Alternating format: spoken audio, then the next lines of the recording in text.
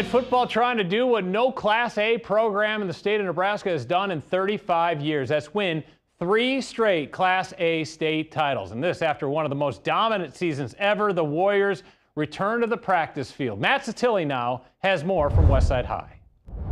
Energy and excitement. That's what Westside head football coach Paul Lamangi said he saw from his team at an early morning practice and an afternoon walkthrough as the Warriors return to the gridiron after back-to-back Class A state championships. Warriors on 3, 1, 2, 3. Warriors. It's a new journey. It's a new team. You know, we had really some special years the last couple, and you know, we celebrated that. Now it's time to move on. The good thing, we don't have to play last year's team. You always have goals at the start of the season, you know, and you just want to max out. You want to be the best team you can be every year. You know, you want to play your best game as your last game.